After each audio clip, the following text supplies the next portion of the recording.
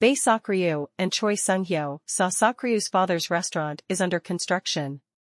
Curious, Sakryu wondered aloud what it might become. "Let's go in," Choi Sung-hyo suggested. She hesitated, knowing it was no longer her father's place, but he insisted. Inside, Sakryu admired the cozy, beautifully designed kitchen. "Go ahead," Sung-hyo urged, gesturing toward the kitchen. With a soft smile, he added, "This kitchen is for you. The whole restaurant is yours." Sakryu was stunned. Sung-hyo explained that her father had come to him, asking for the restaurant to be remodeled, as a gift for his daughter. Moved, Sakryu felt a surge of emotion. Sung-hyo continued, "Now you can cook for someone who needs your food and make them feel comforted."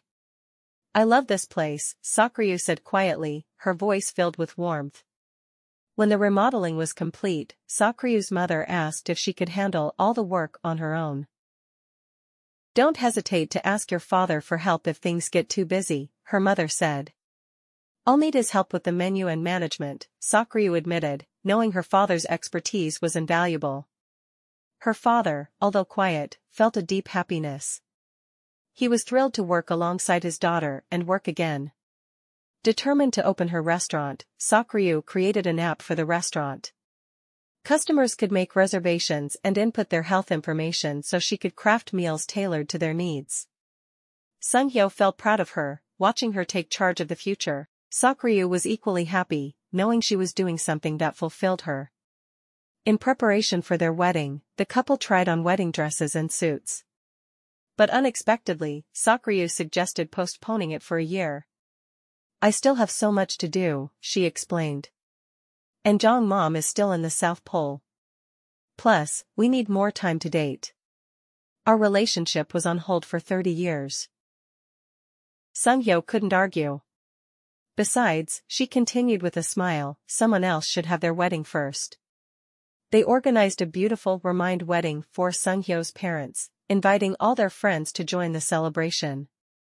From afar, Sakryu and Sung-hyo watched, filled with gratitude and joy.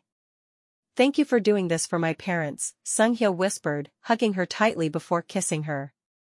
Sakryu gazed up at him and said, "I want to be with you for a long time, just like them. That was my first dream." She revealed how she had liked him first, even when they were young. They kissed again, sealing their moment of love. As episode 16 drew to a close, the couple prepared to visit their future home, but Sakryu arrived late, leaving Sung-hyo frustrated. They argued, Sakryu upset by how easily he seemed to get angry now. Despite the tension, they made a pact. From then on, whenever they fought, they would hold hands. The hand could only be released once the anger had passed. They walked hand in hand, though in silence. Sakryu tried to break the ice, but they soon clashed again. "I think we need 2 beds," she said, still frustrated. But Sung-hyo refused, determined. "Only 1 bed. I want to stay close to you, through everything, when I'm sad, when I'm hot, when I'm annoyed, even when we argue." Sakryu's anger slowly faded at his words. "All right," she agreed, smiling softly. "Let's go see our future home. I want to see it as much as you do." Sung-hyo smiled back and immediately called the construction company.